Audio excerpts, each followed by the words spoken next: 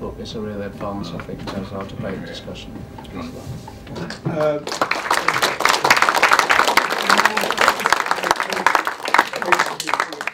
I think the book is in tune with what's needed. Housing is a basic human need. It's important as a National Health Service, and everyone is crying out for a change in housing.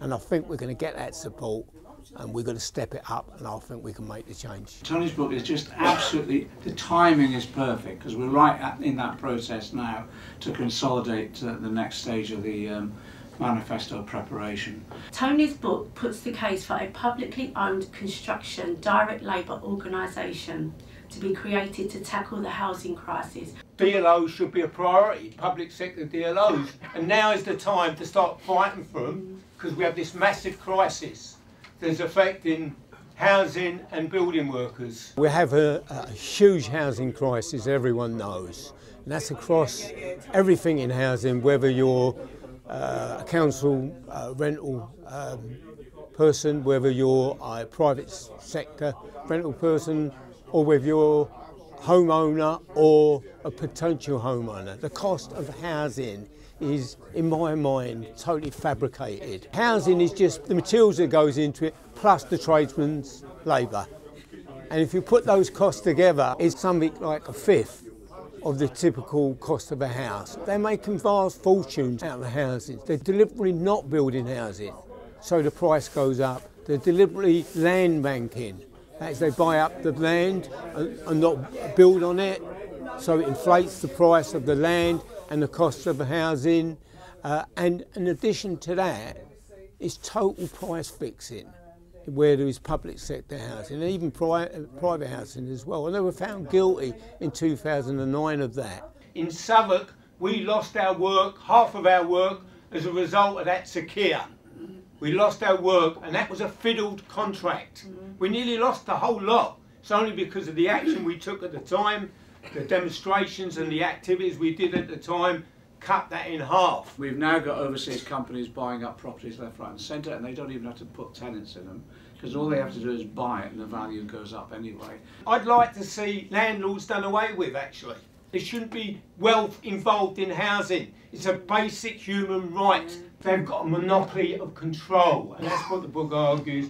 Monopoly of control, where they've deliberately driven up prices of all forms of housing to enrich themselves to obscene levels. Opposite the estate where I work in Islington, there was some public land. It was a school. For reasons that are hard to imagine, really. The school was demolished, the site was sold to a private developer. That private developer actually is a housing association, and on that development there's about 70 homes, and I recently discovered that there were almost as many homes for sale for over £1 million as there were for so-called social rent.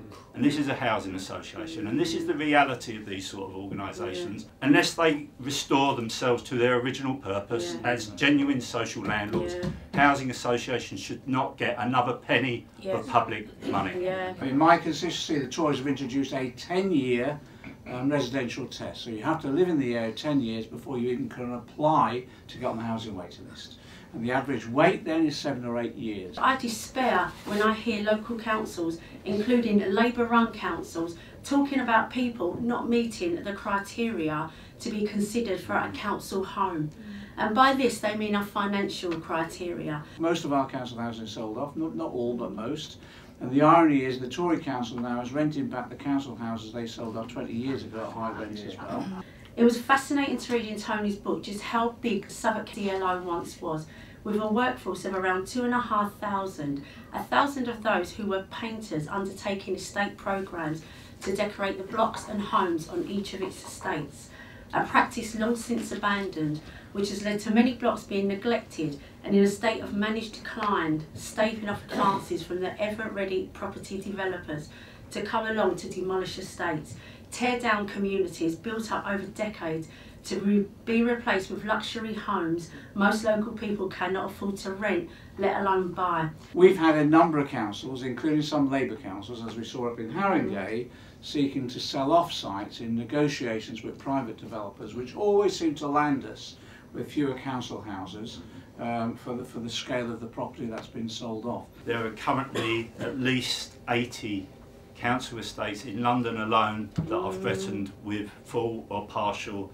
demolition, and this is happening all over the country, not just under Labour councils but all councils. I've worked on all these big estates and stuff for 13 years, huge amount of housing, Suffolk being the 5th largest social housing provider in the country. Most of them were built when I was young in the 70s, and within 30 or 40 years most of them have been knocked down. Why? 30, 40 years.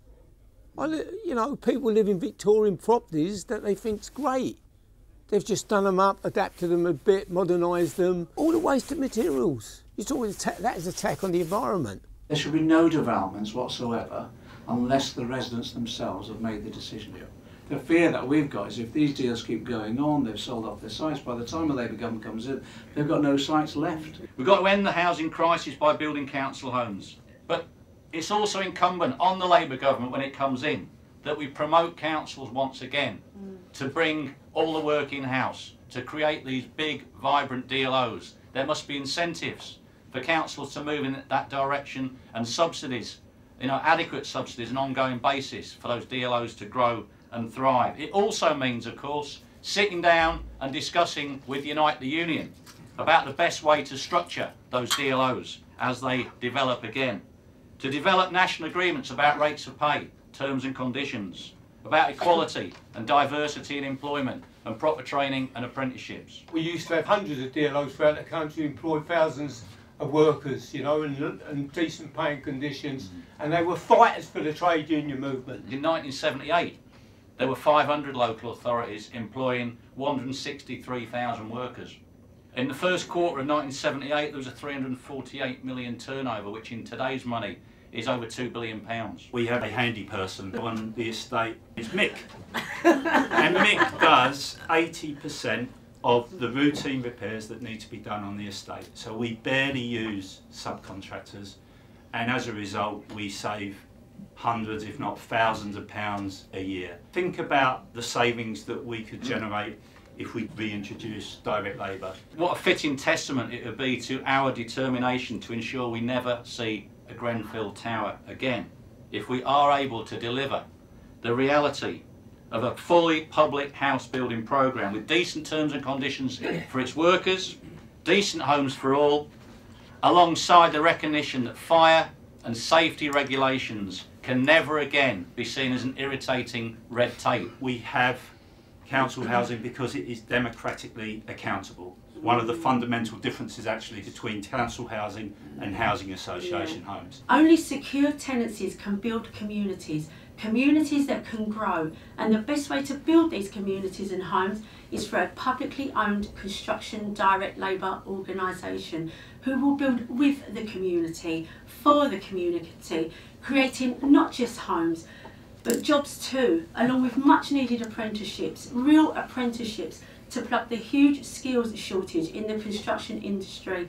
Direct employment will also go some way to ending the bogus self-employment that has blighted the construction industry for decades. The policy has been adopted at the Labour Party conference, which is to make priority for the public sector built construction direct labour organisations. We've said 1 million new homes within the first term, 1 million social housing in the first 10 years. I don't like these definitions. No. People understand council houses. That they understand what a council house is, and that's what we should be arguing for. Secure lifetime tenancies. They will have environmental standards of full installation, etc., and we will also do that to existing properties too. The rent should be linked to some form of ratio with regard to wages, so they are genuinely, I hate the word affordable, but actually people can afford them. And if they are linked to wages, that gives us the opportunity then of using that measure to actually introduce rent controls in the private sector as well. Community land trusts, so that we start taking land in community ownership, but in addition to that, bringing forward a land value tax to try and ensure that we overcome the issues around land ownership and speculation. We end bogus self-employment and the various umbrella organisations. We have to remove all of the anti-DLO competitive tendering legislation. We also need a shake-up of DLO management. It's not brilliant in council-run DLOs, never has been. In fact, some of the biggest battles we had were the Labour-controlled councils. They were doing the job of the Tories, actually, over the years. We have to end price fixing. We need that public inquiry on blacklisting. And most importantly, we must do away with the right of employers to refuse employment when you've won a case at industrial tribunal, that you've been sacked for being a trade unionist. We're not just having an inquiry, we're introducing new legislation to ensure that it never happens again, and there will be penalties. No company will get a public contract if they're involved in any blacklisting whatsoever. The truth is we're not going to get any of this if we just leave it to Jeremy and John. We have got to build a united national campaign to demand homes for all. It should involve people, the ones that have really been damaged, to get them out there on the streets, occupying places. Construction safety campaign had a big influence in bringing down the deaths in the industry. When we started our campaign in 1988, it was 150 a year. And what we did, we sat in. We sat in the courts and refused to go. We invaded health and safety executive offices. We fought for the ban of imports and asbestos in this country, and we achieved. It shows when you connect real people's concerns and vigorously and radically fight for them, you will win. And that's what the book's all about, really. I've run out of them, actually, so I'm going to have to get a second edition. And if enough people place orders, then I'll do it.